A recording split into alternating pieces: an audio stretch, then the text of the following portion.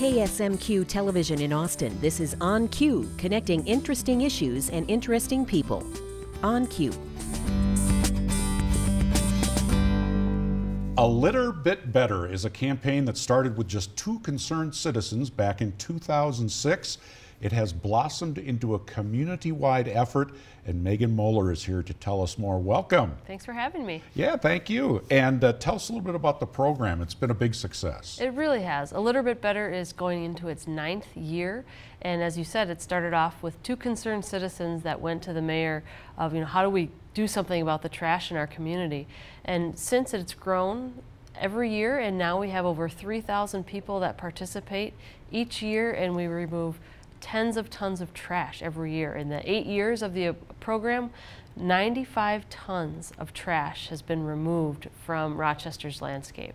I was looking at some of those figures, the massive amounts of garbage that's been picked up. Is this sort of like when you're driving on the highway, you see Adopt a Highway groups?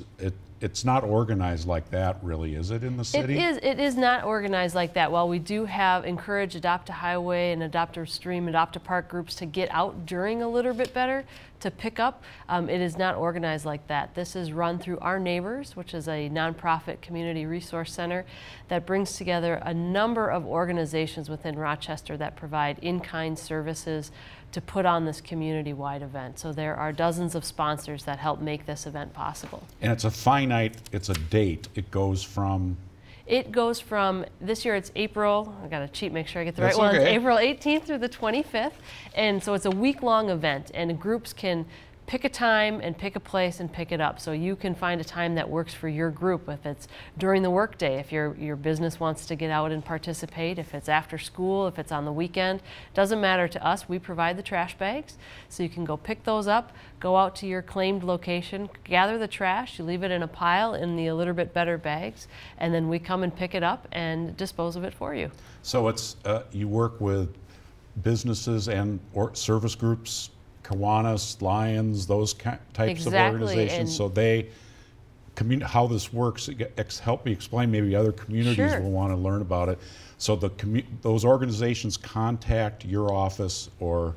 We have an online sign-up that has a map of different parcels, if you will, around the city that are available. They're public lands that are available to be adopted for the event. You can pick them up. So people go online, they say, I want section 235, and then we send off the information they need, and they let us know when they're thinking about picking it up. We have bags distributed at quick trips around Rochester, so people go and pick up the bags that they want, and we'll pick up the trash, leave it in a pile at that site, and then call us, and we organize somebody to come pick up that trash and dispose of it for that group. And it's stay away from broken glass and be wise about that. Yeah. Careful of certain types of waste that you might come across. Luckily, we haven't heard too many stories about that. It's mostly food packaging and cigarette butts and pop bottles and plastic bags from grocery stores are some of the biggest things we find, though there's often some very odd, amusing things that are found. I think last year there was like a red onion that had a little hat put on it and little toothpick arms and legs. So, well, a lot of communities have like a spring cleanup type thing, and you're right. I mean, and there's tires down by waterways. You find the strangest things, and it's very important to not only for the visual to clean up the area, but it helps the waterways, and that's your profession. When you're not helping with this, you're with the City of Rochester working on stormwater issues. Correct. And so there's a real ecological benefit. There are so many benefits, like they said, it makes the city beautiful. And when people see litter, they're more likely to litter because it looks like people don't care. So a clean community prevents littering, so it's kind of getting started on the right foot after the snow melts, getting it cleaned up. But as you mentioned, by removing this litter from the environment, we're helping to protect the environment and protecting the waterways. And it also engages the community. Neighbors come together, families come together, they get out, they pick up their neighborhood, they have fun outside, it builds a sense of place. We hear about people that walk the same stretch of road day in and day out, and they always carry a litter bag with them. It's not just during a Litter Bit Better that they pick it up. They do it throughout the year, and they have that strong tie to that location. I didn't have that good feeling when I was a kid. It was just my dad giving me a bag, and he called it policing the area.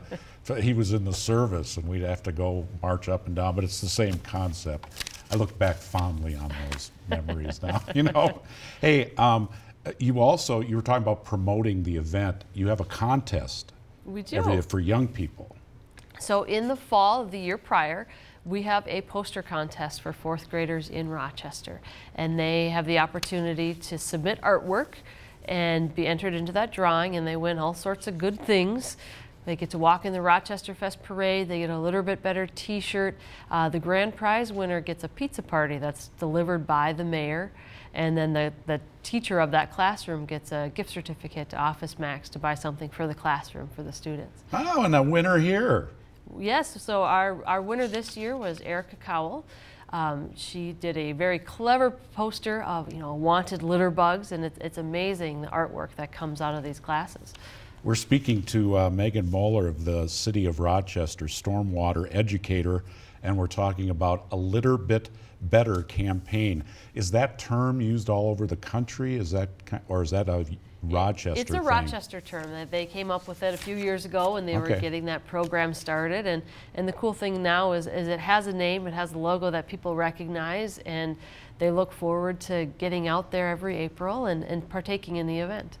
One thing you were telling me is we were talking beforehand, and when you talk about runoff, we hear it a lot about farmers and agriculture and that concern with water pollution, that some of the nutrients get lost, and so farmers have practices where they try to keep the soil on their land.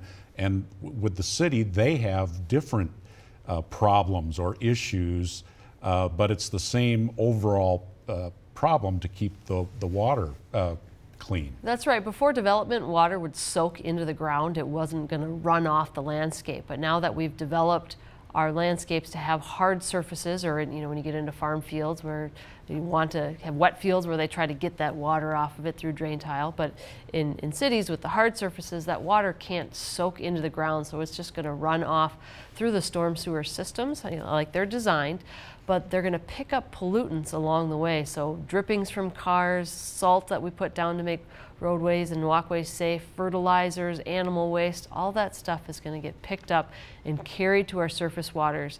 And it causes a big problem for the water quality in our surface waters around the state. Are there still openings for your event? There absolutely are. Registration opens on March 1st, and people can go to ourneighbors.org to sign up for it. And it's a big city, and we cover a lot of ground, but there's always places for people to pick up. So even that week of the event, we get people calling in wanting to know. Our neighbors, letter R, neighbors. Oh, the letter R, that's good, important. And we've got about a minute left. How did you learn how to do all this about water science and everything? What was your education like? How did you become interested? Well, I was always kind of a little science nerd growing up, and then I have an undergraduate in biology. And then after teaching at environmental learning centers around the country for a few years, I decided to get some more education, so I have a master's in environmental education. Wow, and then there's a city government you have to learn about too, navigating. That was definitely a different world for me from my background, but it's been a fun experience to get to know the inner workings of government like that, but then also branch out with my education. Before it was primarily youth that I worked with, and now I get to work with youth and adults and businesses within that local government setting. So it's been a lot of fun. And fun to see the results, I'm sure. Absolutely. A lot of times I would guess in your line of work, you don't know if what you're researching is making a difference, but here you can see it. Right, because we end with a trash mountain where we weigh in all of the trash that was collected, and it really is just a big pile of trash. And it's pretty astounding what volunteers can do, and just a little bit of effort. Most people, it only takes an hour or two that they're out, and together we make a really big difference. Great. Well, thanks, Megan. Thanks Moeller, for having me. Coming in today, stormwater educator Megan Moeller from the City of Rochester. The Rochester Neighborhood Resource Center is a nonprofit organization that provides tools to help sustain and grow active neighborhood associations in Rochester, Minnesota. On Cue is a production of KSMQ Television in Austin, nonprofit public television.